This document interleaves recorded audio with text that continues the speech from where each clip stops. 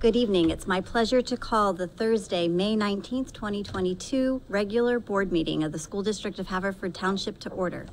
We'll begin with the Pledge of Allegiance. I pledge allegiance to the flag of the United States of America and to the republic for which it stands, one nation, under God, indivisible, with liberty and justice for all. The mission of the School District of Haverford Township is to educate and to inspire a community of lifelong learners who become well-rounded global citizens.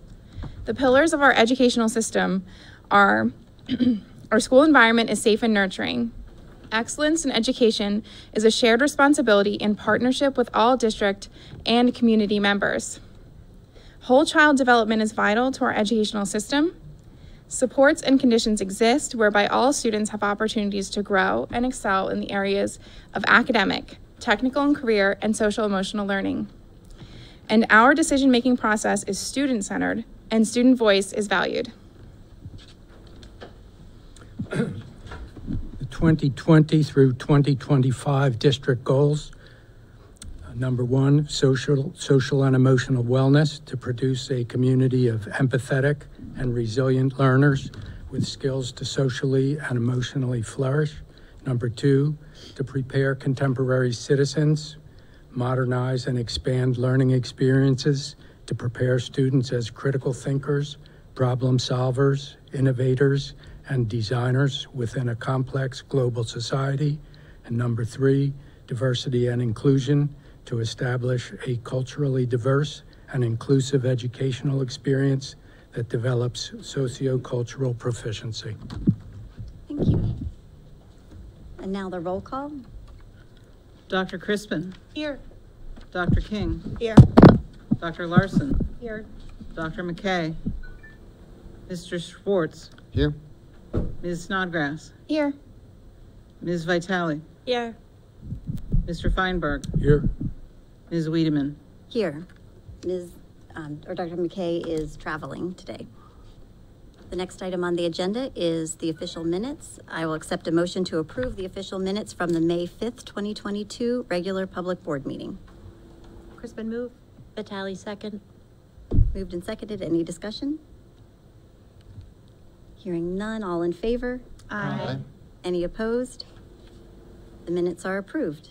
And now we get to our favorite part of the agenda, all the student reports. Dr. Rishi, would you like to start? Mrs. McGilvery is here. Oh, Mrs. McGilvery, right, to get started with our Lynnewood students. Hello, good evening, school board, good evening, families and community members. I'm Jillian McGilvery. I'm the proud principal of Lynnewood Elementary School, and I am thrilled to be here with some wonderful student leaders. These are some of our fifth graders who've done some really, really great work at Lynnewood over the course of the year. They're going to share that with you tonight. Good evening, Dr. Rushi and school board members. I am Molly Moore, president of Lynnewood Student Ambassadors. The cabinet members and I, along with some Green Team representatives, are here today to tell you about what we've been up to at Lynnewood this year. In the past, 2 students from each class in 4th and 5th grade were selected to be in the student ambassadors, which led to few committees and teachers doing most of the work. This year, however, in 5th grade, the 5th grade students were selected to be committee leaders, and any 5th or 4th graders were allowed to join any committee they had interest in. This created much more student involvement and allowed for a greater number of students to participate in school. The purpose of Lynnewood Student Ambassadors is to help students have more of a say in what happens in our school and give students leadership opportunities. Our main goals this year were to get a Gaga ball pit for our recess yard and help with the Super Bowl of Caring fundraiser. We have successfully met our goals, and we hope to continue to make Lynnewood and Havertown a better place. Now I'll hand it over to the Vice President. Hello, my name is Emily Roach, and I'm the Vice President. Part of my leadership is to lead the Bigs and Littles Committee. Bigs and Littles is an activity our school does where younger kids will hang out with older kids and do fun activities. They will do this for about 30 minutes once a month. Our committee plans what they will be doing, and they will make sure everything works out and that they have fun. Thank you for your time, and next up is our school treasurer. Hi, my name is Emily Kaptira, and I'm in the fundraising committee. We help donate for the Super Bowl of Caring. The Super Bowl of Caring is based on a food donation by students and we give to people in need. Each grade got specific food to bring in if they choose to. In the years past, it was grade against grade to win the Super Bowl. The fundraising committee came up with the idea for Slime Wars. Slime Wars was a fundraiser toward getting a Gaga ball pit. If each student chose to, they would bring in money to give to that grade's team of teachers. In the end, the 5th grade teachers and our principal, Miss McGilvery, won and got slimed with real slime. The extra money that we got will be added to the student ambassador budget and will be donated to the children of Ukraine. The student ambassador budget is extra money that we keep to use for things like Bigs and Littles arts and crafts. Next up is the inclusion coordinator. Hi, I'm Allison Cannon and I'm the inclusion coordinator. Things we did this year was we delivered boxes full of supplies to kids who are new to the school this year. We collected posters of some Lynnewood Lions family traditions, and we hung up posters all around the school with kindness quotes. Now I'm passing this off to the historian. Good evening. I'm Jane Deal, and I'm the leader of the historian committee. I have 10 people in my group, including me. In my committee, we take pictures of classes in each specific grade for our group. We have a max of 4 people per group. My committee and we take photos of the kids from kindergarten to 5th grade. My committee and I work together and then separate into groups to take the best photos possible. We take photos of special events or dates and head to every classroom. We take the pictures that we have got and put them in the yearbook. Now on to public relations. My name is Graham Rizzo, and I'm in charge of the Public Relations Committee. Our committee is on the morning announcements every morning around 8:47 for around 1 minute. We talk about the weather for the day, the sports updates that will happen that day, jokes, and more interesting facts. We spread the joy and lighten up the day. Here is the art director. Hello, my name is Stone and I'm the art director. This is what the art committee has done so far. We have made a Lynnewood pride sign. We have encouraging posters around the school, and we have photo booth props for literacy night. Another bonus is that we have safety posters around the school so people know how to be safe. Next up is the green team. Hi everybody, I am Ilsa Jansen. I'm Carly O'Hara. We are on the green team. On the screen, you can see what the green team is and what we've done. We had a campus cleanup where all the grades cleaned up our playground and fields. The green team made posters for the younger grades so they could understand recycling versus trash. We had a walk or bike to school day. It was so successful that they had to park their bikes on the light post because the bike rack was so full. Now we're going to hand it off to the safety committee director. Hi, my name is Gracie Hogan, and I'm the leader of the safety committee this year. We have 4th and 5th grader safety committee members in the hallway in the morning and afternoons to encourage students to follow expected behaviors. I had meetings with staff members to organize safety committee members on the buses. We also visited morning meetings to talk about what staff behaviors look like. We collaborated with the art committee to create posters for the hallway, encouraging safe behaviors. Finally, we collaborated with the PR committee to have safety reminders on the morning announcements. Now I will pass it on to the recess director. Hi, my name is Delaney Keenan, and I'm the leader of the recess committee. This year, our committee made videos demonstrating how to use the new recess equipment safely. We also worked with the fundraising committee to raise enough money to have a gaga ball pit at school. Finally, our 5th graders participated in a basketball game against the Lynnewood staff. What we learned about our leadership from this experience is that anyone can be a leader as long as they are determined and willing to put in the hard work and effort. What we learned about working in a group is that you don't have to do everything yourself. A good team works together well and makes the job fun. In the future, we hope to be leaders in our jobs, such as doctors, presidents, sports players, coaches, teachers, actors, and much more. Thank you. As you can see, we have a very, very strong group of leaders here. Mr. Horan, they are ready for you, ready for the middle school. They're going to continue to do great things.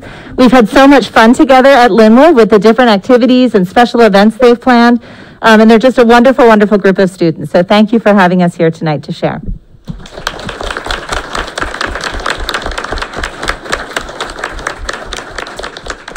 I'd just like to say that it sounds like your committees are a lot more fun than our board committees.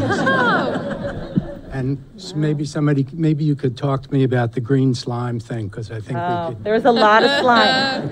If you were somebody who poured slime on a teacher's or a principal's head, raise your hand. It was a great day at Lynnewood. That's a lot of slime. And no, I just want to say, as someone who has a 2nd grader at Lynnewood, I think it's amazing all the fun stuff that you guys have put together for the students. My 2nd grader loves it. And Graham, when you were saying the announcements, you share interesting information, all your sports information that you share. My little guy comes home and sometimes he'll be like, when is that Sixers game on tonight? And before we even ask Alexa, he'll be like, oh yeah, in the morning announcements, they told me it's 6:45. He knows, he loves it. So you guys are doing an awesome job. Thank you. One question. I don't know what gaga ball is or gaga ball pit is, and It's a big deal. I understand. I've known just in trying to figure it out. But is Lynnewood now the first school that has said gaga ball pit? We're going to say yes. There it is. All right. We think yes. These students have worked so hard, and all kindergarten through 5th graders have worked for it. And they had some setbacks, just like when ordering anything right now. It was a little delayed. They had to change courses. They had to gather together and select a different model than the one that they chose. But they were very determined to have it installed while they were still 5th graders so that they could play with it. So it happened a couple weeks ago. It's been great. All right. Well done. Thank you. And then you might want to stick around for just a couple of things. We'll have the middle school and the high school report after we recognize our student representatives for the board. But then after that, I will be sure to make sure you will all be invited to exit if you want to not stick around for the rest of the business portion. Right before all those committee reports that some of us are bored by. Great. Thanks, Mrs. Wiedemann. Thanks. Well, it's that time of the year again where we are recognizing our students who have dedicated so much of their time all throughout the school year for the purpose of keeping the board informed of the many different happenings that are occurring all throughout the schools that they attend. And they cover not just what they themselves are interested and participate in, but they find out a lot of other things that are happening in the schools. As I said, share that information with us tonight, each evening. So tonight we want to recognize their dedication and express our appreciation for the time that they have spent here with us. And they've been able to do this amidst all of the other activities that they are involved in. Our first student that we're going to recognize from the middle school, Ian Slavich. And Ian, not only is he our board reporter, but as an 8th grade student, he's very involved with the unified sports, basketball and handball. He's an active Boy Scout. We saw him very interested, attend most of the day of the bus rodeo down at our transportation garage, and I know that the drivers appreciated having you there cheering them on. So Ian, on behalf of the board, I would like to say thank you for the time that you've spent and the reporting that you have delivered so nicely. Anytime. All right. Ms. Wiedemann, Mr. Feinberg, do you want to come up and we'll start to get a picture? Great. Okay. Isabella Casado also attends our board meetings, keeping us informed amidst all of her activities as an 8th grade student. She is part of the Heritage Appreciation Club. She's a member of the cheerleading squad, the lacrosse team, and we, again, appreciate all of the time that Isabella spends here with us. She here this evening. There you go. I can't really say, I'm not real tall myself, so I You are very welcome. Thank you.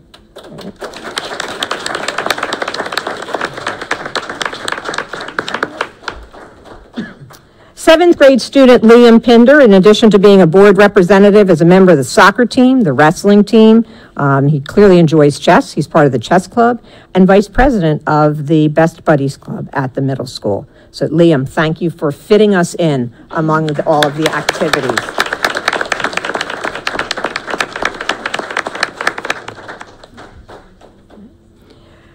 Bianca Salerno is a 6th grade student who has fit us in among her activities of being peer assistance group, a member of the chorus, member of chamber choir. She's an actor, a dancer. She plays the piano. And we've often said we could learn a little bit of public speaking when she starts. So thank you for, again, fitting us in among your busy schedule.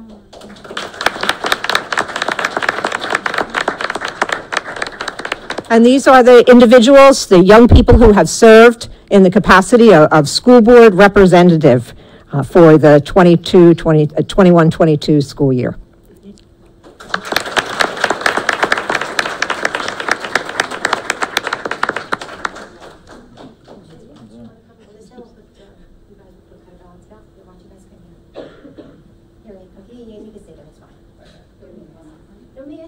I feel bad. I don't want to feel bad. You're next, Dan. Okay.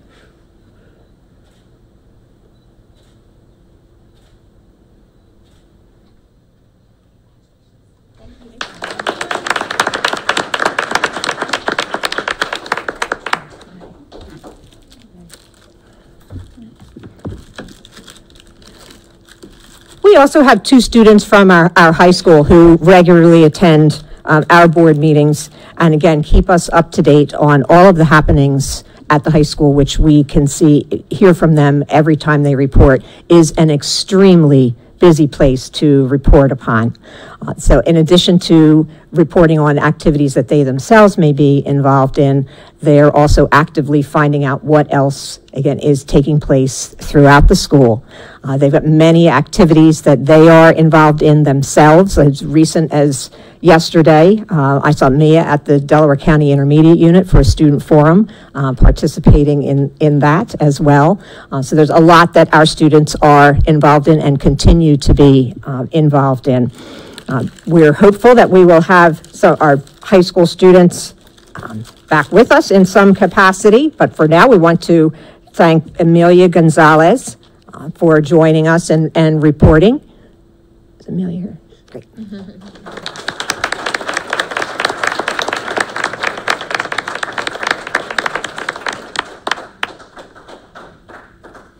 And Mia Diewald.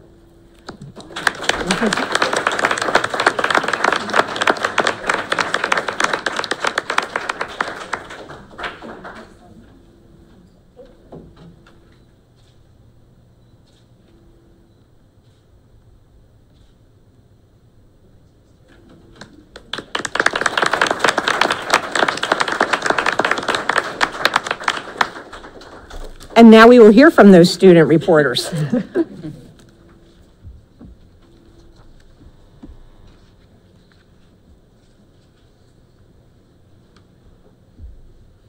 We will start with our middle school student reporter tonight, Bianca Salerno. Good evening, everybody. My name is Bianca Salerno, and I'm so happy to be here tonight. I'm on what some might call an adrenaline rush, and some might call flat-out craziness, because I just sprinted here from the 6th grade spring concert, where I was so grateful to have a solo in. The concert ended at 7:29, and this started at 7:30, so you can imagine my dilemma. Time to shake off those jitters and get right into this. Everyone in chorus is so talented, and we're so lucky for our incredible Mrs. Langley and the whole musical staff. It wouldn't be the end of the year at HMS without Potter Cup. I can still hear the cheers of HMS students for our teams and the screaming of our favorite songs at the DJ booth. 2 really is better than 1 when HMS united with Paxton Hollow Middle School to raise money for Alex's lemonade stand. Even though it's completely, entirely, 100% about the fun of it, HMS did win this year. One of the many things I love about our school is the opportunity for everyone to make a difference and be a part of something. That's why the Peer Assistance Group, PAG, was recognized by the Delaware County Intermediate Unit for the Making a Difference Award. PAG has always been so special to me, and I have so much fun interacting with all my friends and learning about each other. It seems as if just yesterday I was at this meeting telling all of you about how we can't wait for Camp Canadensis coming up in the future. But now it's really here. 6th, 7th, and 8th grades will be riding up to Camp Canadensis on separate days. The 6th grade trip is in 11 days and 11 hours, but who's counting? Definitely not me. The season of giving is truly all year round because we are collecting new and gently used middle school sized clothing for Cradles to Crowns during the week of May 23rd, with a Saturday, May 28th drop-off time as well. And we can't forget about the District Art Show that is scheduled for May 24th to 26th and will be held at Haverford Middle School in Gym D. All the paint-stained clothing of students will finally pay off when you see all the hard work grades K to 12 put in their art. It is our great pride and honor that our 7th Heaven Choir Ensemble will be performing the national anthem at the Phillies game on Tuesday, May 31st. As a person who aspires to be in 7th Heaven next year, I'm so proud of this accomplishment, and we can't wait to see them shine. As the school year takes its final stretch, a lot will be happening to ensure maximum learning and fun are locked into our memories to look back on during summer, especially for 8th grade, which will be moving up to the trusted hands of Haverford High School in 9th grade. Middle school is a huge part of youth, and we will be celebrating all of these 8th graders who've worked so hard with a dance, honors night, and clap out. Thank you so much for allowing me to speak today and all the previous times as well. Enjoy the rest of your night and go Fords.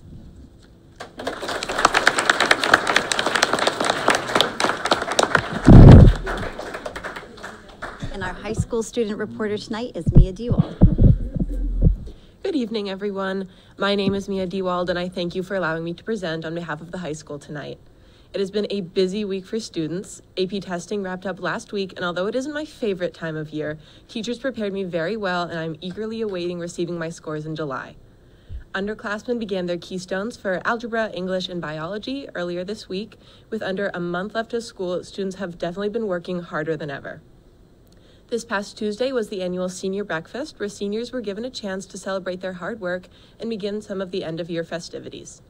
Next Friday will be a half day in which students will participate in a new wellness block, giving students time to unwind and practice some mindfulness while spending time with the teacher of their choice. During this time, I will be going to visit my English teacher from my freshman year for some coloring, which I'm honestly very excited for. This past weekend, Haverford Science Academy held their annual Discover Day and hosted elementary students for some exciting science demonstrations and interactive activities. The Drama Club's production of Mamma Mia concluded with a bang, and after being nominated for 15 Cappies Awards, Caleb Schmidt and the Haverford Orchestral Pit successfully won an award for Best Pit Performance. Congratulations to them. The Haverford Orchestras came together for the first time in 2 years to perform at String Night just last night, and concluded with the joint finale in which middle school and high school students played together. I remember participating in this when I was in middle school, and it was truly surreal to be on the other side of this experience, especially with this being Mr. Brennan's last concert. Best Buddies will also be holding their annual rain rally tomorrow with the help of our wonderful fire department to support the unified bocce and track teams. I had the privilege of attending the Delaware County Student Forum's event, Delco Under Construction, at the DCIU yesterday, as Dr. Rushi said, and to say it was informative would be an understatement. Over the course of a few hours, I attended numerous presentations led by students and administrators discussing the importance of topics such as mental health, dignity, and the environment in the school place. During this time, I was also able to watch a presentation given by Haverford's own Mr. Smith as he talked about the importance of representation in the educational field. Haverford's athletes have not shown any signs of slowing down as the boys lacrosse and volleyball teams played playoff games earlier this week. Senior nights are once again a reminder of how quickly time is flying by, with softball and lacrosse having theirs earlier this month. Aubrey Lena Weaver recently broke down Don Burrell's county record in the 300 hurdles in the track and field world. Softball player Emma Taylor was also admitted to the PA Sports Hall of Fame in the Delco chapter earlier this week. Congratulations to them both for making Haverford proud. The girls softball team will begin their playoff tournament next week in an attempt to make it back to state finals at Penn State this year. As months breeze by and finals are the last hurdle left in the school year, students will keep up the hard work in the classroom and on the field. Thank you again for allowing me time to speak tonight. Thank you.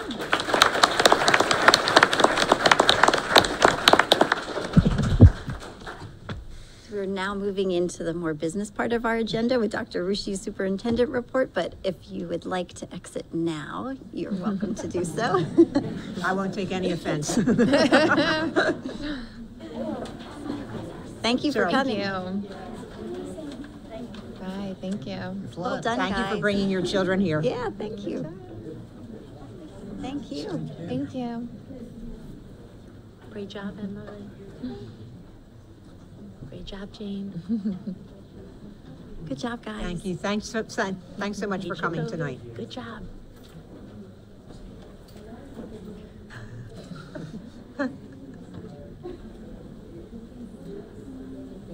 Man, I heard you won big last night.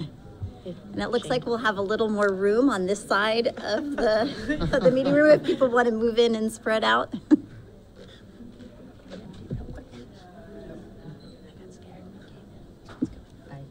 Same.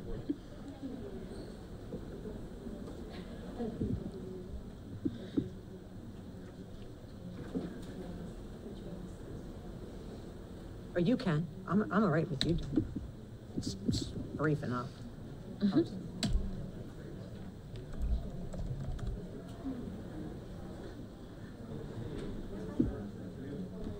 All right. Dr. Rushi, time for your remarks. Thank you, Ms. Wiedemann. And I'm going to get right into the two items listed below. Superintendent's comments first being the discussion of the revisions to the health and safety plan. When we last brought forth an updated plan to the board, it was at a point in time before the CDC had changed their metrics to what they are now terming community levels. They have moved away from looking at positivity rate as a sole descriptor of when levels to indicate when masks would be recommended, highly recommended, when masking would be required. Within our original plan, which was based off of the Pennsylvania Department of Health guidance and designed as a way to prevent a possible school closure based on that guidance, we looked at setting up a 3% threshold.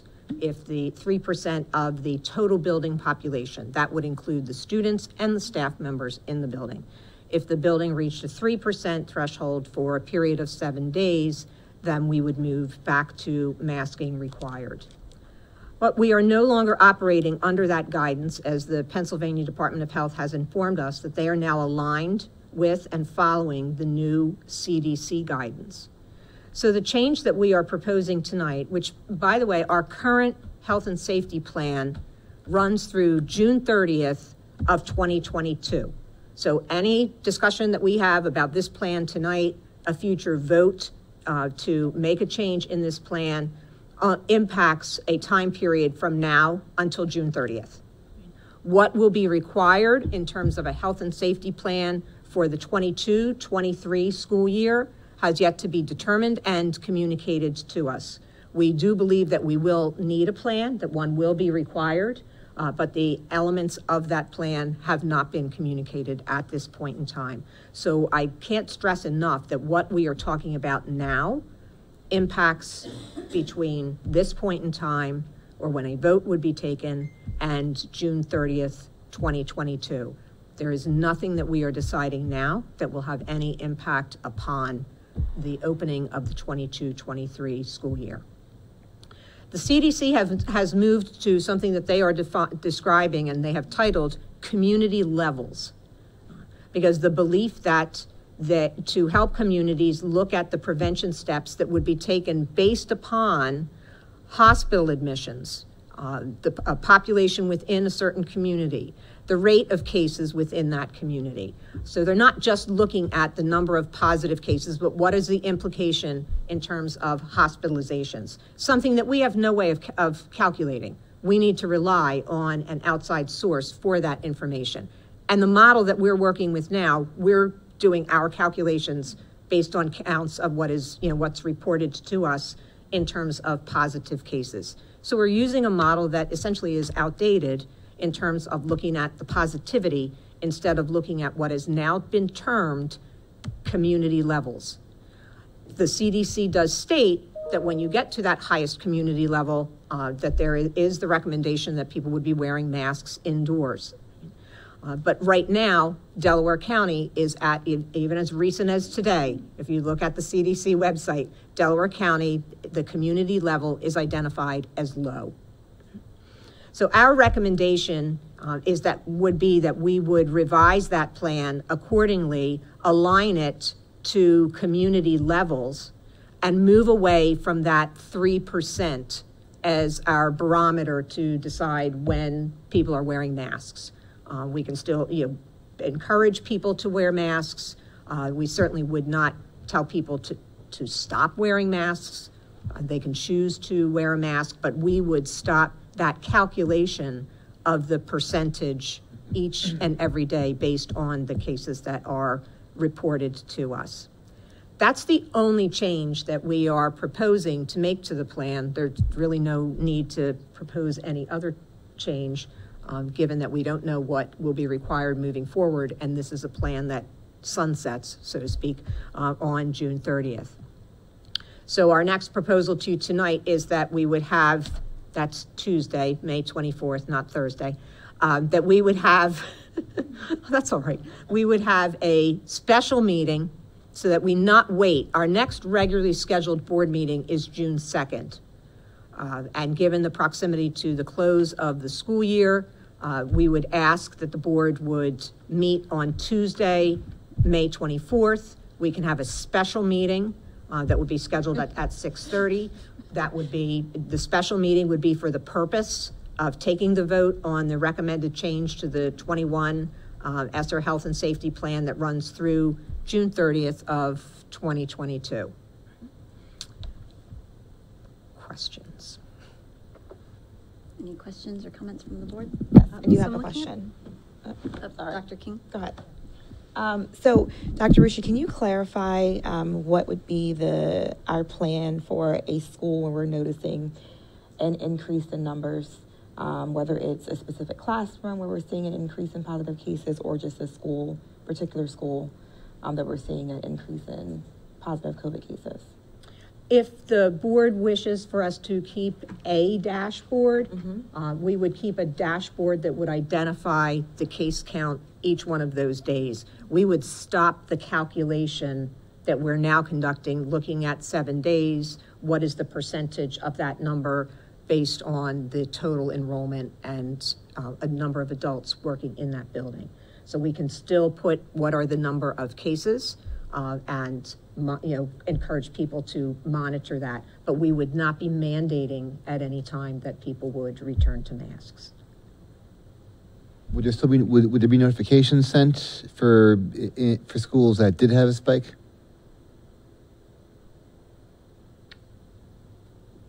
We'd have to decide what the threshold is. Like, what's the threshold if we're going to send a notification?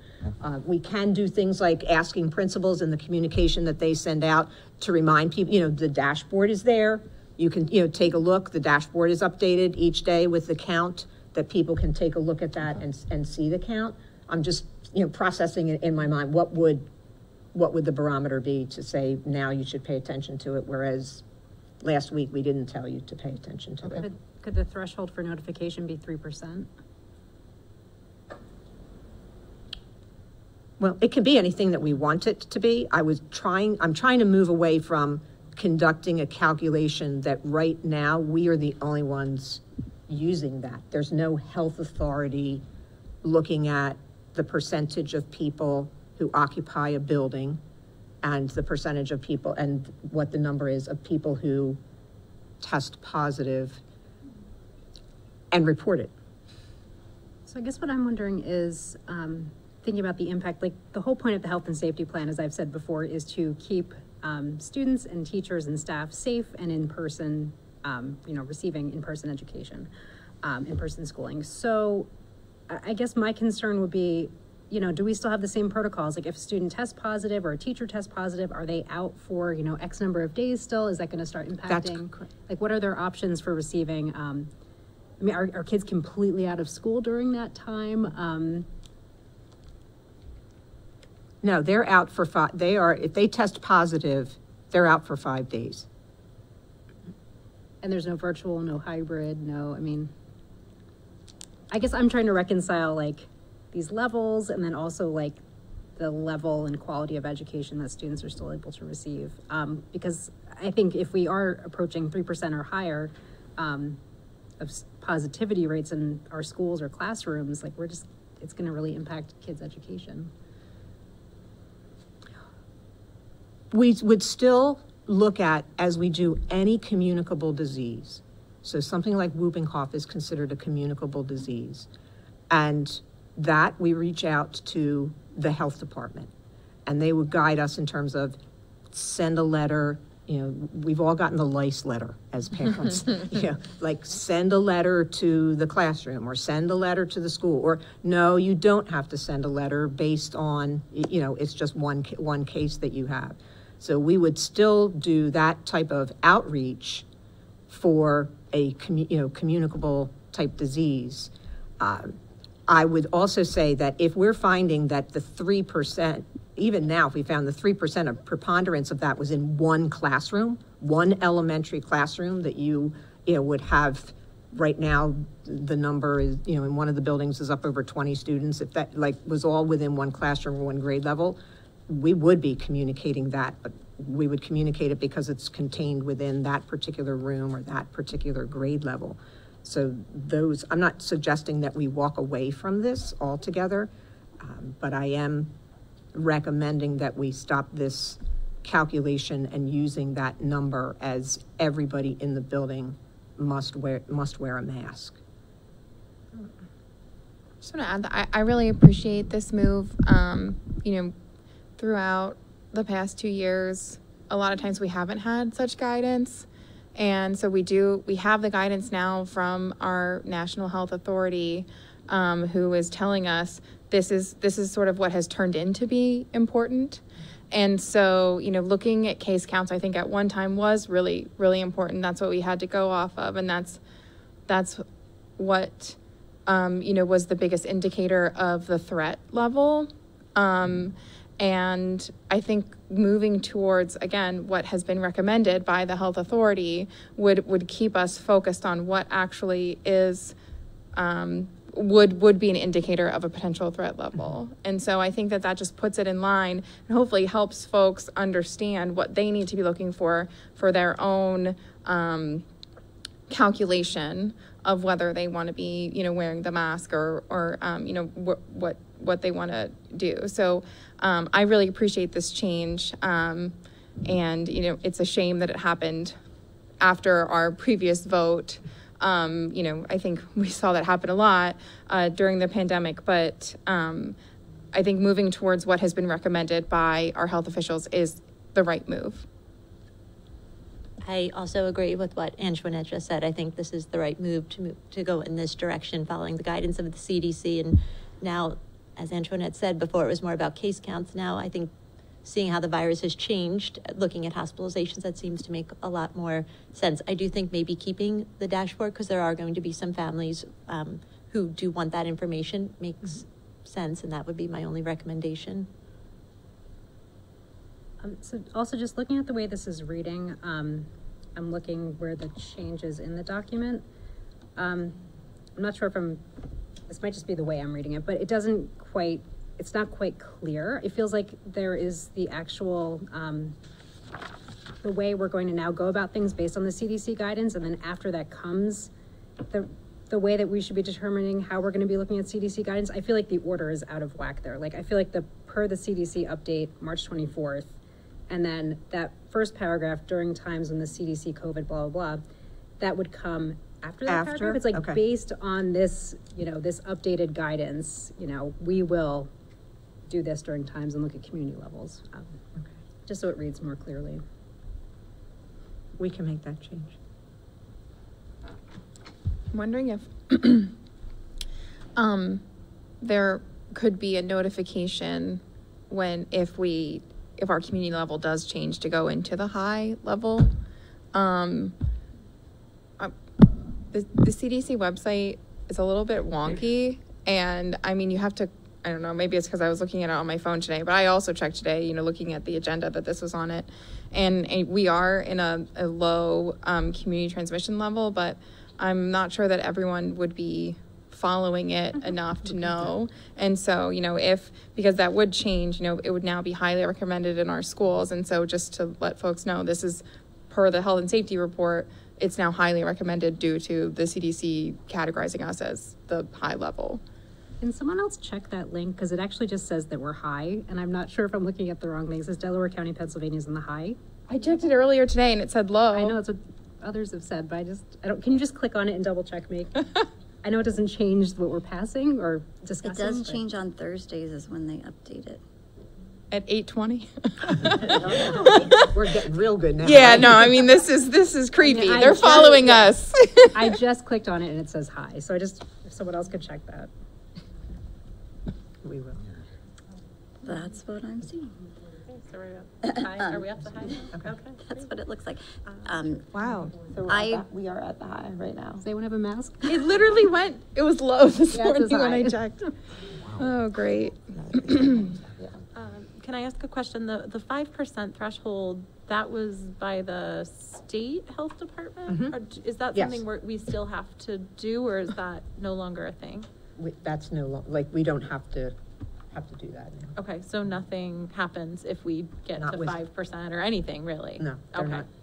Okay, just curious. Are we also encouraging people when we are starting to see high levels within a classroom or within a grade level or something, a building, are we also encouraging people to test even if they're asymptomatic? We have not had that yet, but so I would imagine that we would. Okay. I mean, I'm just looking at Nicole, but we've not had a concentrated high percentage within one particular classroom or at one particular grade level. But this Nicole is saying it's been mostly within a family.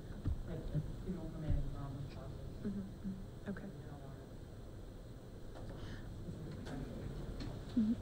The CDC guidance is to get tested if you have symptoms, not asymptomatic.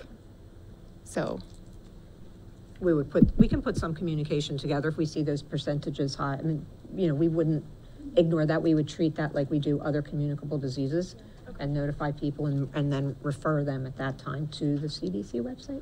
We can do that.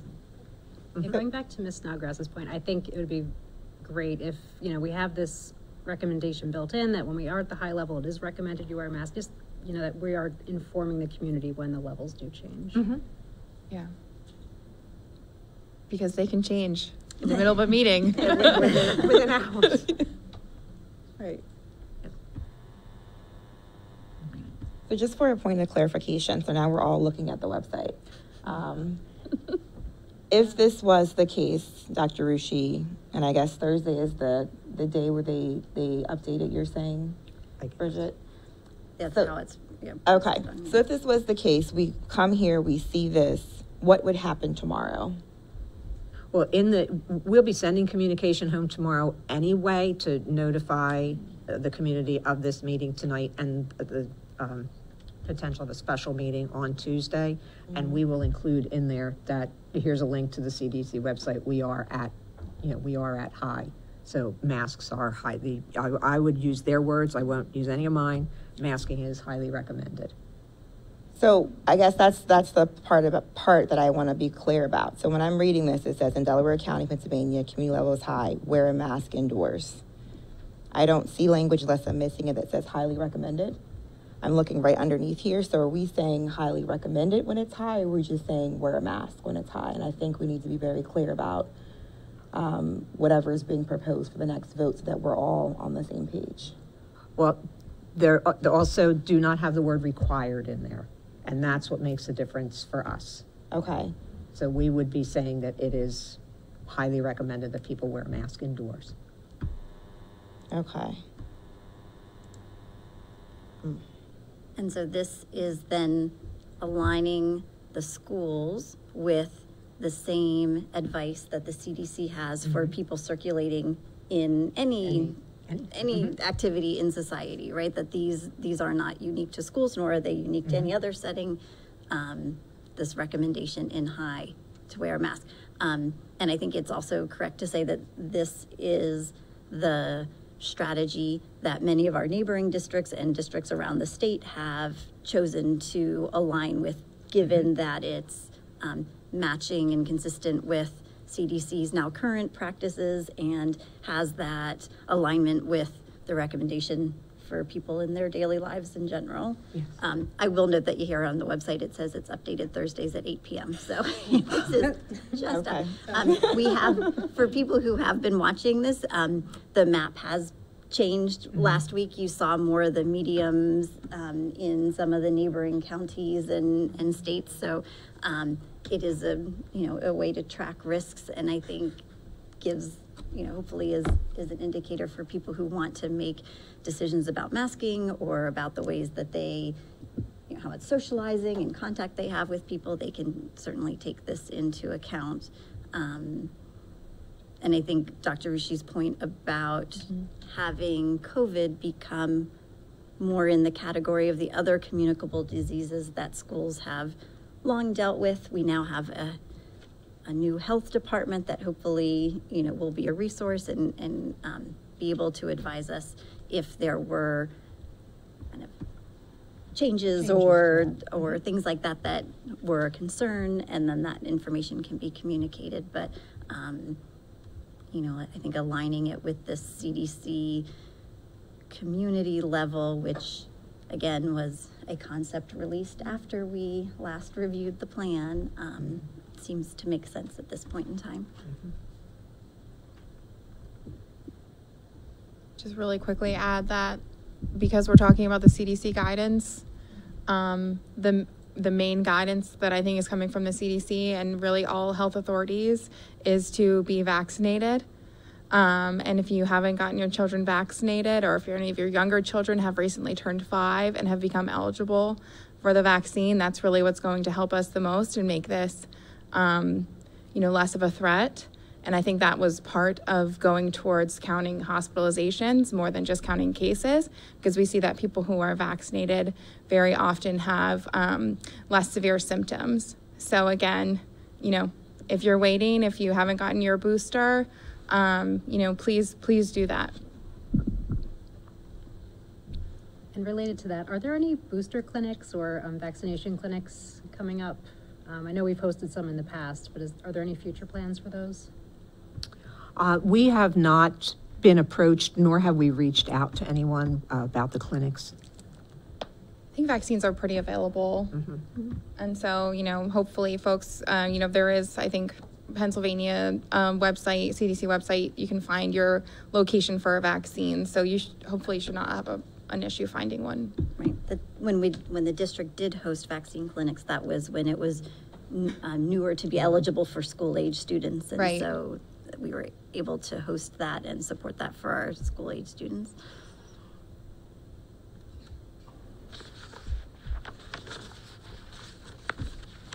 Any other comments or discussion? All right, we will be then prepared to vote on this on Tuesday, May 24th, at 6:30, a special meeting. But I guess it should be clear that our current health and safety plan, until we take that vote, remains in effect. And so if there are schools that go to the 3% level between now and Tuesday, they would need to follow our current health and safety plan of masking, right? Yes, there is one of our buildings, the building principal did send communication to parents last evening, letting them know to continue to monitor the chart, because at that time, they were their 3rd day at 3%. And now it seems that we're in high, so we should also be recommending broadly masking, because that's the level that our community is at. Figures that there's all these changes, right? as we're in the literally. Okay, to move on? Yes. Great. All right. The second item that I wish to share with you this evening as an information, As an information item, not for a vote tonight, we would bring it forward at another time, the June 2nd meeting for a vote. This is the calendar for the academic year 2023-2024. Just for the benefit of the public, the 2022-2023 calendar, that's already been approved. That's next school year's calendar, so that is on the website already. This would be for the following school year. A few things to point out there. The first day of school for students would be Tuesday, September 5th. We also identify dates on which our facilities would not be available in the evening in observance of holidays or the day itself when the holiday is being observed. That is identified on the calendar. Also, usually of high interest, the spring break week.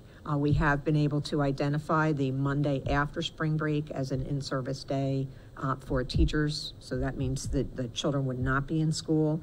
That is April Fool's Day for in April of 2024.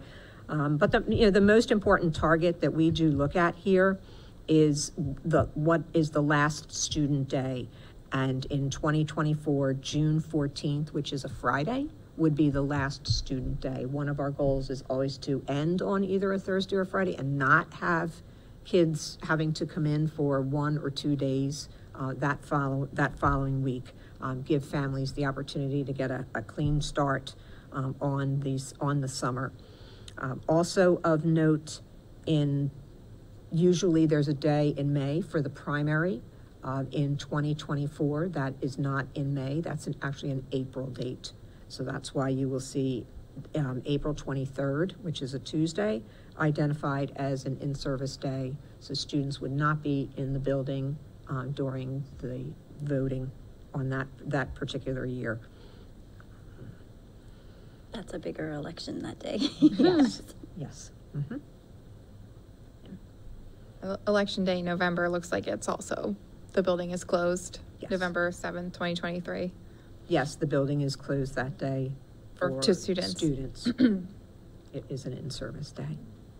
Thank you for noting about the election day in May, because I looked on the calendar and I thought, oh, we're not having that, and having just gone through, not a big fan of students being in school, especially at Lynnewood, with the children in the building and people being able to enter, and apparently it caused a lot of issues with people trying to access, even when they were voting, with the cafeteria becoming the voting center. I think someone tried to drive down during the day onto the blacktop when children were still there to park, who needed easier access, because it's not really easy for people to, older people with disabilities, to walk from the top parking spaces all the way down. And I believe someone tried to park when the children were still there, going right down onto the blacktop. So I appreciate the children having the day off that day. That makes a lot of sense. So thank you for clarifying that.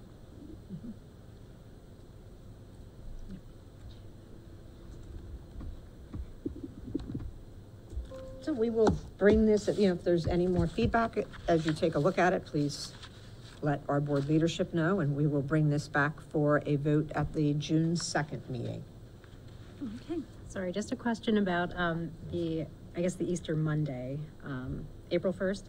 So are teachers, are they required to attend those days? I'm just thinking if people have vacations, like some teachers might extend their vacations. That's yet to be determined, because we do have an element where some of our professional development is what's described as flex. Okay. So teachers can participate in professional development for a number of hours after school, sometimes, depending on what they're doing, even full day things on a Saturday. Some have been able to do that. And then that counts towards a flex day. So the flex day, which in-service days will become flex days, have not been decided yet. Thank you.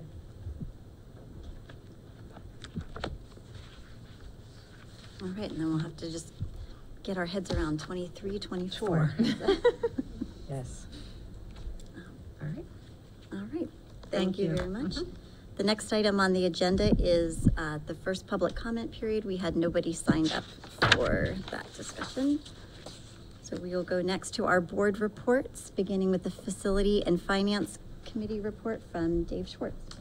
Okay, thanks. So a couple of items on the Facility and Finance agenda. The first one are construction updates on the schools. Now, I'll keep it pretty short. Lynnewood is almost done. A few things still remaining, removing a few items, seating. We're still waiting on the fencing, supply chain issues, but that is on its way. High school phase 1 is also undergoing the kind of final phases, final inspections, cleanup, those kinds of things. High school phase 2 is ramping up right now. The interior being started. I believe the roof is up now. So those things are ongoing. A couple of items are coming up for change orders from the larger items that have been that the board has been briefed upon earlier. Chatham Park and Coopertown are also both just starting right now. Some of the second shift work is being done now. That's going to get started in earnest once the school year ends. And that's pretty much the update for the for the schools. Also was an update on some of the bid results and some of the things associated with the M&T lot. The maintenance and transportation lot is being redone this year. It's a long time coming. I guess COVID kind of put the brakes on that for a bit, but we are now looking to redo that. A lot of bids were received. If you're interested in looking at those are on the Facility and Finance Committee meeting minutes. And the final item that was discussed was a food service procurement review by the state. The state decided to give us a review during COVID while we had just changed our food service providers and changed our business manager. So they had a couple of suggestions of some corrective actions that we have to take regarding invoice and reporting that is underway to be corrected. A couple of additional recommendations were also made as well. Those are also being reviewed as of right now. And if you want more information on any of the construction updates or M&T paving, it's up on the website. Thank you. The next committee report is the Policy Committee with Antoinette Snodgrass. Great, thank you. We had a great Policy Committee meeting this past Monday. We had a very ambitious agenda because, again, we're doing a policy audit where over approximately 5 years, we look at all of our policies. So we started the audit in January of this year. We have been systematically looking at them sort of by group. And right now we are in the community section, looking at items like communication with the community and really how the community interacts with the district. Several of the policies that we reviewed had been discussed in committee before, and we were trying to sort of complete those items and then also keep up with our ambitious policy schedule to be able to review all of our policies within our timeline. Just so folks know, I don't think the board, at least in the last 20 some years, has had a policy audit, and so several of our policies are very outdated. It looks like there was a big policy review in 2010 because, or at least a lot of the policies are from 2010. And then we also have a lot from 1999. So it's definitely timely that we're doing this. We first discussed 2 policies that we had reviewed before in the committee, 919 civility and 920 communications. The committee discussed the 919 proposed policy, which is not a current policy of ours, and came to the conclusion that it's not something that the district needs. We have very good policies on other prohibited behavior that the policy committee felt would be able to be used in any scenario that we felt was egregious enough to potentially implicate that proposed policy. So we will not be moving forward and recommending for the board that policy. The other two policies that were from previous committee meetings, again, a proposed policy for communications and a policy 006.1 for potentially having either virtual component of the meeting, such as one necessary member of the meeting, presenter at the meeting participating, or for having full board meetings. We did not, unfortunately, come to a conclusion on either one of those, so those are going back to committee again. Communications will be replacing at least one of our policies. Several of our policies overlapped, especially ones that had to do with the media and had to do with communications outward from the district. And so we are combining those and really just changing that policy to be more updated. More to come on that one. And then 006.1 meetings. Again, the board pretty much decided that they did not want to have, well, we haven't decided, but there was a contingent that decided that they would not favor one single member of the board participating virtually. So again, that one's going back into committee. Two policies we also briefly discussed: 904 public attendance at school events and 906 public complaints.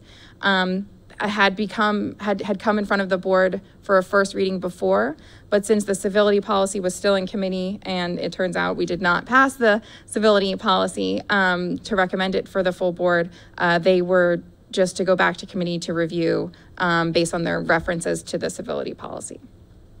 Just briefly, we also discussed policy 907, school visitors, policy 908, relations with parents and guardians, and policy 909, municipal government relations.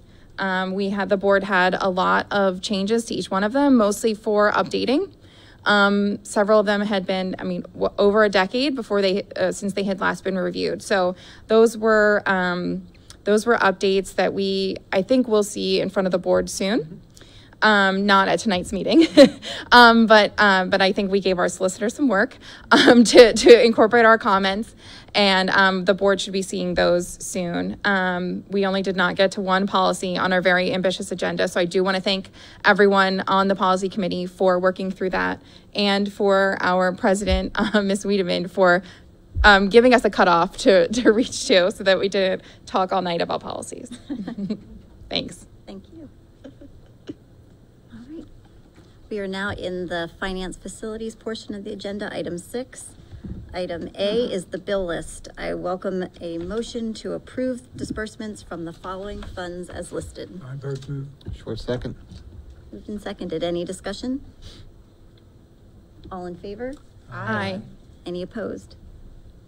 Bill list is passed. Change orders, item B. I will accept a motion to accept the recommendation of the project architect KCBA and Associates Inc. and owner's representative CB Development Services Inc. and authorize the change orders totaling $82,526.26 as listed. King moved. Chrisman second.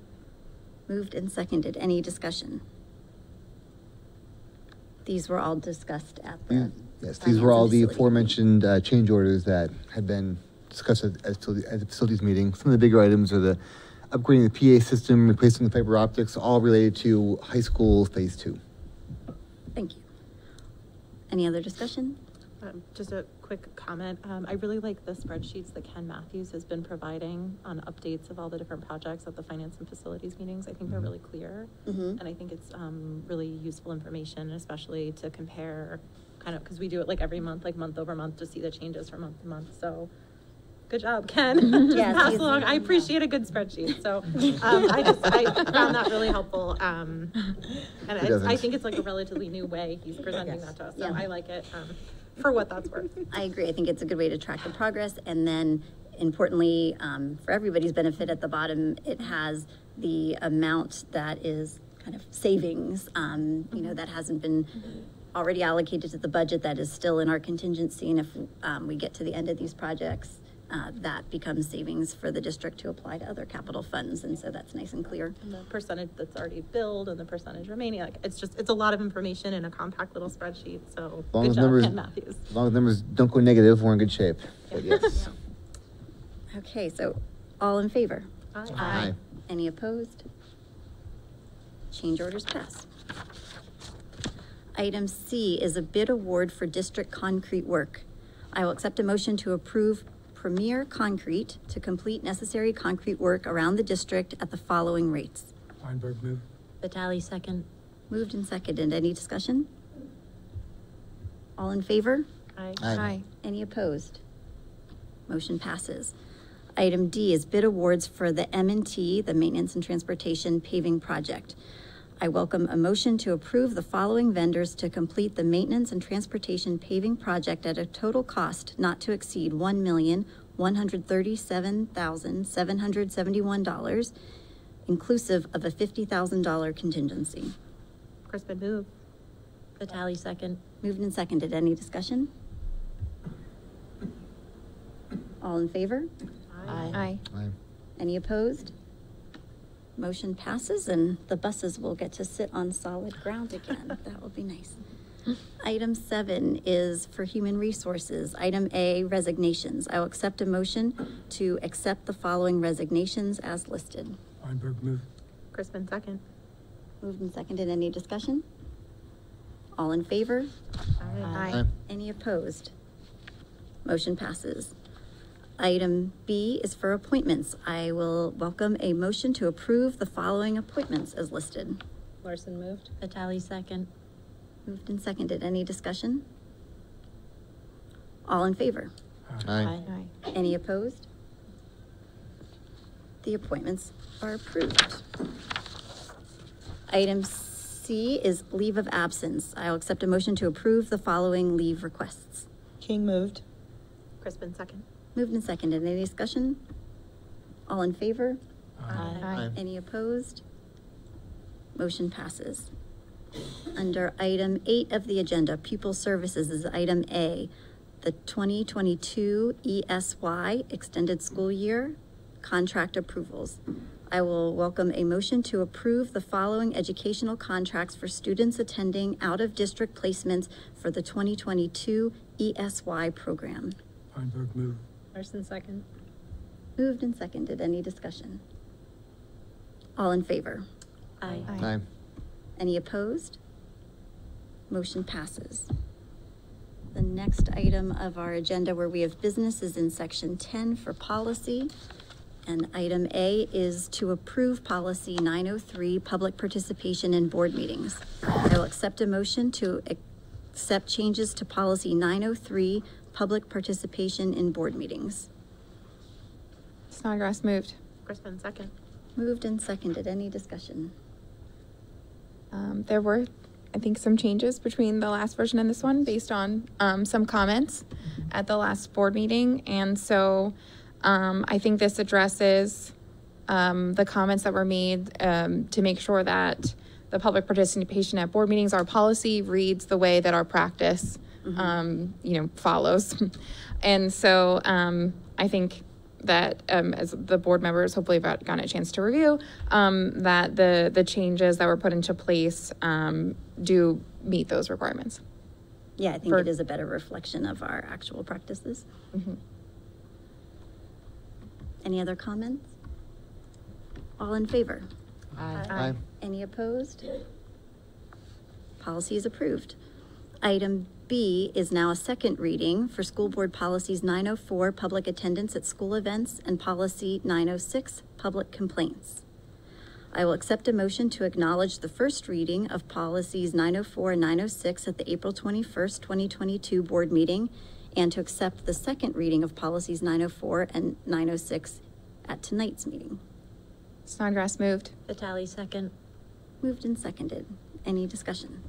Just really briefly, I mentioned these in my policy committee report. These were, they had come to the board for a first meeting already, or for a first reading already. And then we did see that the civility policy was mentioned in these and had not also been before the board. And so the changes between the first reading and the second reading, which we have tonight, will be, they removed the language referring to the policy, which the committee decided not to recommend for the full board. Thank you. Any other comments? All in favor? Aye. Any opposed? Motion passes. Under item 11 of the agenda is a discussion of the fair funding resolution. This is just for discussion purposes, and I'll turn it over to Larry Feinberg to explain a bit about what this resolution is and how it will help. Folks who've been following meetings over the years know that I've raised this on several occasions, just in terms of keeping the board abreast of the status of this lawsuit. It was pending for about 12 years. The suit finally got started, I guess back in November. Testimony concluded about 6 weeks ago, and oral arguments will start at the end of July, and then it goes to a judge. I'm just going to read a couple of the statements from this proposed resolution. It's on the website if folks want to look at it.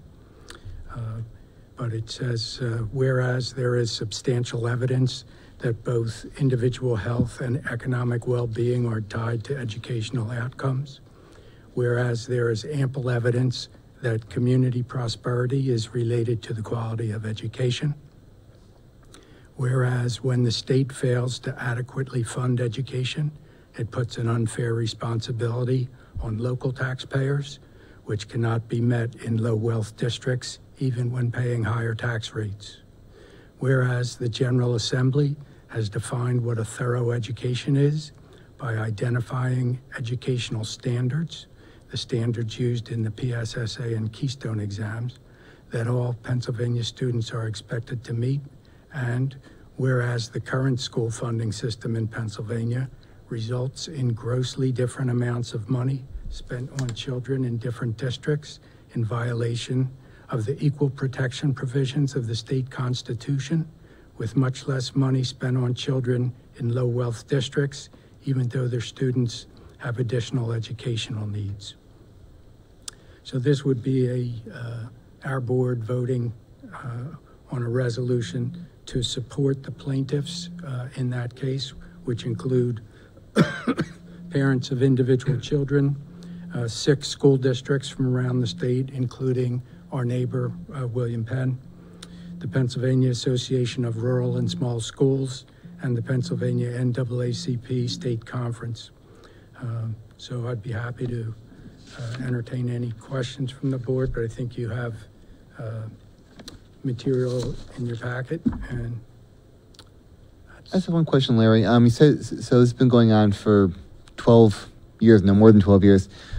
I'm assuming a ruling is coming this year, or maybe coming this year. After that, and then it's going right to a judge. It's not a jury, obviously. Is that going to be a final rule, or will it be appealed? And if it is appealed, what's the timeline for that, or do you not? Is it hard? It's a good question, Steve, because the short answer on the appeal, most likely. Who knows how much longer they'll stretch it out for. I think sooner or later, the legislature is going to have to do something. What that is remains to be seen. In other states that have had similar suits that have been resolved, generally it puts extra pressure on the legislature to come up with significant additional funding and formulas to distribute those funds. So we'll have to wait and see. And that's assuming that that's found in favor of the plaintiff. They would then have to, it would put an onus on the legislature to make movement to fix the mess that. And actually, what's happened, I think, as a result of the extra pressure from this lawsuit in the current budget and last year's state budget, they added a budget line for what's called level up funding, where they created a budget line. I think it was $100 million extra last year that went to, I believe it was the 100 most underfunded districts. So there has been a little bit of movement, and it's palpable. William Penn is what, 3 miles down the road from us, and in so many ways we take it for granted that the resources that we have in this district and what we're able to provide to our kids, and it's not fair that that students 3 miles down the road are using textbooks that are incredibly outdated, are in facilities that are in a much less state of repair, let alone newer facilities. So, I hope there's a good outcome to this case. Yeah, I think, Pennsylvania has such disparities, and when I talk to my kids about advocating for public education, I think that's an excellent example that we could walk to schools where the kids don't have the same opportunities, they don't have the same resources as we do, and that's a community that has taxed all it can and isn't getting more as a result. And the state has these mandates. We talk about them often in the range of requirements: add this, do this, certify that, report on this. But they also have these mandates on proficiency for student achievement. And when there's a correlation between funding and student achievement and the state isn't fulfilling its end of the bargain to support the districts where the communities can't put more in, there's real injustice there. That is certainly a driving consideration for me in this. I will add that the fair funding formula, if that becomes an avenue to rectify the situation, is a formula that would benefit Haverford Township as well. Mm-hmm. That formula looks at growth in student enrollment and in students' educational needs, and because of our growing enrollment primarily, we would stand to see more funding from the state as part of that reconciliation. Two different reasons for supporting this, but I think both valid in the argument for Pennsylvania to more appropriately fund public education. And currently we are funded, I think, by the state 18%? 18%. Give or take. Yeah. Yeah, I just want to thank you, Mr. Feinberg, for bringing this in front of the board, because I think that a lot of folks just don't realize the way that our public schools are funded. And because of the state's outdated system, in which they know that the money should go through the fair funding formula, which has been created, which has been shown to be more fair to the districts, they do not funnel all of the money that goes to schools through that funding formula. And so they're instead using an outdated formula that used to work, that is based on old numbers, old data, and is not based on the current enrollment of students, the current need of students in schools. So it results in some schools that don't need the money getting more money than they need from the state, and schools that do need the money to just educate their students not getting enough. And so if we in Haverford Township can raise our voices and give really a platform to let folks know that this type of unfair funding is currently happening, but there is a way that the state knows what to do to make it more fair. I'm happy to have Haverford really promote this effort. So thank you for bringing it. Can I give you a statistic? I just finished teaching a public finance class, and one of my students just wrote a paper about education funding. St. Joe's our campus is half in Lower Merion and half in Philadelphia, so he did a case study of these two school districts. Funding for Philadelphia public schools is about $16,000 per student. Funding, and this is, I think, this past academic year, funding in Lower Merion is $33,000, so more than twice as much per student. And these are communities that are literally right next to each other, right? So, you know, I knew that because I know a lot about education funding from being on the school board, but you know, as he was kind of working through this was like a real revelation for him and everyone in the class, he did a presentation and students were really shocked because I don't think they realized how inequitable the funding distribution is in our state. So it's bad. So it's time. Yeah, thanks. Any other discussion? All right, we will look forward to this coming back for a board vote to make it a formal resolution. Great, thank you. Item 12 is public comment, and we did have someone sign up. The board values public comment as an essential component of school governance that adds information for the deliberation of the important and complex matters that come before the board. It is an opportunity for members of the community to address the board. It is not a question and answer period. While we conduct our business in open public meetings according to the Sunshine Act, it is not a meeting with the public. Our public comment is divided into two sections. This section is for comments on school-related topics that are not on tonight's agenda. Residents of the township may, in advance of the meeting, sign up to make public comment by emailing publiccomment@haverfordsd.net.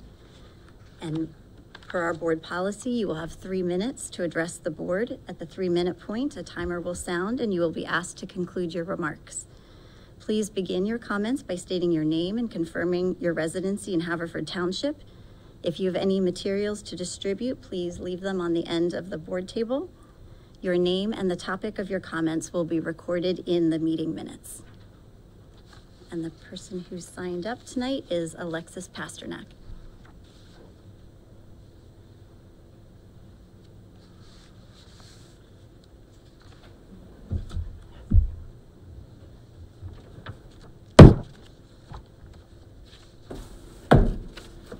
Hi, thank you. Alexis Pasternak, Havertown. Good evening, board and Dr. Rushi. The Handmaid's Tale is a classic novel found in many high schools across the country, including Haverford High School. I've read the book myself. It's been a long time, but the subject matter is heavy, but overall, I don't have a problem with it. I think in the right context, the right setting, it's appropriate. What I'm here to speak about is the graphic novel version available in the high school library. I did provide you with some photocopies. I did take it out of the public library myself. Of course, context is important, and I would encourage you to read the book in its entirety yourselves. What you will see are images of rape, hanging, suicide ideation, groping, a less than positive visit to the OBGYN. My personal favorite, a naked woman on a leash eating out of a bowl, and a woman with a gun sticking in her mouth. In her mouth. This is disgusting. I wasn't going to get upset. It's disgusting. I'm going to quote Ramona Bessinger, a 23-year teacher in Providence School District. She teaches English. She says, the written word is supposed to stimulate the reader to visualize and imagine the characters, places, and events about which the author writes. What this version has done is replaced the hard work of reading literature with a dumbed down, semi-pornographic comic book, and really it is just feeding students someone else's interpretation. This book is nothing more than a knockoff, taking up space on our school shelves at our expense. Our expense. And why? Because it's lauded by the American Library Association, the Library Journal, School Library Journal as well. Having a book like this in the high school is a choice. It's a choice. You don't have to have this book here, okay? It's not a requirement. There's nothing wrong with saying no. There's nothing wrong with it. It does not mean you are for censorship or for banning books, Mr. Feinberg. It's not. It's about appropriateness. I care about our kids. I went to school here. My son goes here. I want him to stay here. I want to stay here. But this creeps me out. This is icky. I will go through the proper channels to have this book evaluated further. I'm sure it will not be removed because I'll be considered against diversity, equity, inclusion, and all that crap. I think some of you needed to get down in the weeds and see what is actually available to the students. And then ask yourself, if literature like this is part of the hill you want to die on in the name of education, please think about what you're doing. Thank you very much.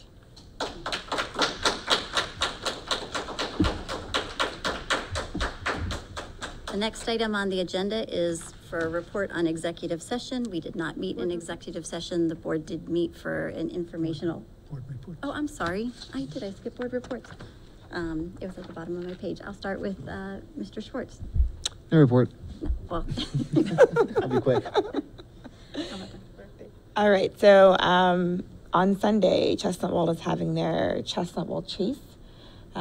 It's adding to one of the many amazing fundraisers that the PTO sponsors there. The goal is to get a new swing set for the schools, and so those swings are great. It's useful for children of all ages and all abilities, and so I am cheering them on. They're able to reach their goal and be able to get a new swing set at Chestnut Wald. Discover Day is back, everyone. It was awesome. I took my kindergartner. She had an amazing time. Bugman, she touched all different kinds of bugs. She was very brave. She was like the first one with her hand in the air to volunteer. I don't know exactly how many classrooms, but I would say at least 20 classrooms probably had different activities in them, all different activities. So many high school students volunteered, teachers volunteered, tons of kids going through the halls, lots of activities that you could take home to make later. Just a really fantastic day. I'm so glad it's back. It's so fun. So thanks to everybody that was involved with that. Thanks to the high schoolers who helped with all the little ones who were there. It was a really great day. I'm so glad. And it's coming back again in November at its usual time. So that's very exciting. And tomorrow, Lynnewood is May Day. Thanks for bringing the Lynnewood kids. They were great. Tomorrow's May Day at Lynnewood. So we will be there mostly because I think the soft serve ice cream truck will be there, which is going to be very exciting. But yeah, excited to go and celebrate a pretty fantastic school year. So thank you. I'll start down on the other end with Dr. Larson. Dr. So-and-so. So I attended the DCIU board committee meeting on Wednesday, May 11th. DCIU committee meetings are very rich discussions because they wrap education, facilities, personnel, policy, everything you can imagine. Excuse me, Kristen, could you lean into the mic a little better? Because I'm going to be 70 soon and I can't hear you. Yes, understood. Is that better? Okay. So at this board committee meeting for DCIU last Wednesday, we discussed the project, the construction planning for the Delaware County Technical High School at Fulcroft. Right now, the board is looking at different approaches to procurement for this project. We're leaning toward a hybrid approach because that would allow us to get to look at a variety of methods that will allow us to get the best value for DCIU as we're working on that construction project. In terms of financing that project, we also reviewed different financing options, but those are in flux because of interest rates. So again, these are ongoing discussions. We're hoping to have some of this nailed down a little bit later in the summer. DCIU is also working on an HVAC update project. They're looking at all their sites, Aston, Fulcroft, Marple, and Morton, with a range of different needs. So hopefully those will be addressed. The personnel committee reported out that the staff vaccination rate is great. I mean, the majority now of IU employees and CTE employees are fully vaccinated. They do have a mandate there that employees be vaccinated. So that's great news. We're also doing policy work, just like we do here in Haverford. The policy that is currently in front of the board is the acceptable use of internet, computers, and network resources. They're taking a whole slew of technology-related policies and rolling them into one and making sure they're updated with current PSBA recommendations and in line with what council requires. Also some great news, the DCIU IT repair shop, which came online earlier this year, They are looking to bring on 9 student interns for a full-time summer internship that would pay $20 an hour.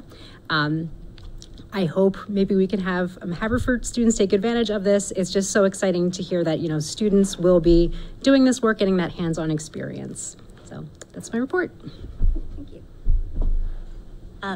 I was just going to say it's been a little bit of a busy week at Lynnewood. We had the art show. I was lucky enough to be able to chaperone the second grade field trip this week. And like Dr. Crispin mentioned, we have May Day at Lynnewood tomorrow. And so I will be there at the raffle table, the wheel of candy, and at the entrance table for a little bit.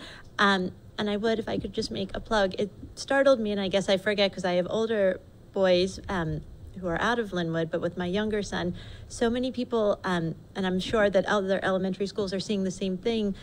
There's these time-honored events and traditions at all of our elementary schools.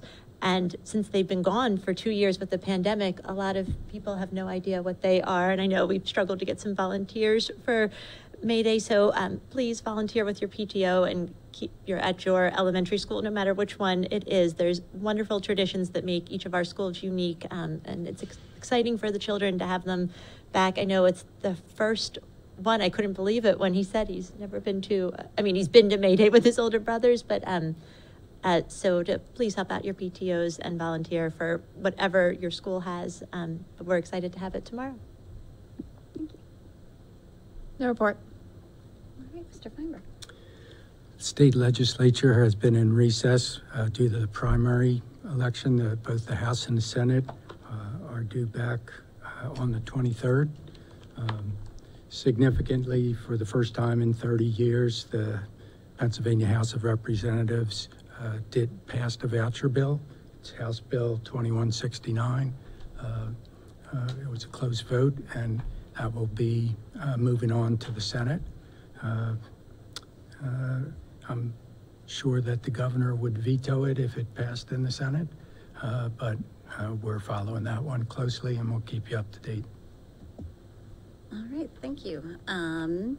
Since the last board meeting, I've attended a couple of PSBA and local functions. At the PSBA monthly leadership Zoom, they spoke about Pennsylvania. The Pennsylvania School Boards Association has withdrawn from the National School Boards Association, and it, with 22 states in total, have formed a new consortium of state school board associations that is in the works, and Pennsylvania is looking once again to have that is a new association of states that will provide governance and training, best practices, have conventions and activities to support and advocate for public education, so we can sounds like they've made a lot of progress already on forming that new COSBA group, and we should look forward to hearing about its more formal kind of like leadership coming together and the governance structure that it sets up, and then start looking for some activities that Pennsylvania school districts could participate in. There was also a meeting of the Delaware County Legislative Council, and one of the things that's happening tomorrow, I think several of us and Dr. Rushi are going to the legislative breakfast, again, to be held in person for the first time in a couple of years, so like a breakfast with like a served breakfast, and it will feature the discussion on mental health in schools, and we'll have representatives from state government, some local districts who are talking about things happening in their districts with mental health programs, and Mr. Feinberg's going to be talking about charter reform, so it should be a good event and an opportunity for the districts to connect with our local legislature, to tell them some of the challenges that we're dealing with, and hear about some of the ideas that hopefully will be helping schools. And then there was another meeting of the PSBA school directors, and it featured their 2022 State of Education report. That is based on surveys of districts across Pennsylvania, as well as PDE and U.S. Department of Education funding, or surveys and data, and looking at some of the trends affecting schools. A lot of it is probably not a surprise at this point in the pandemic that there are challenges with staffing shortages and inadequate and changing guidance from like the health departments and CDC on managing COVID, and challenges around budgets and the pension crisis is one that got particular note of the amount of funding that we are required to contribute to the pensions that need to come from our budgets each year. So lots of topics that are being battled, not just here in our district, but across the state. And so it's always good to get those updates. I also was just going to say that I am looking forward to some of these end of year activities. I think next week I have a chance to go to 2 activities at the high school, the Parade of Champions. I also had been going to some track meets and saw some of the performances that Mia, you talked about. I saw Aubrey's record-setting hurdles, and I saw some super fast miles and great teamwork on relays.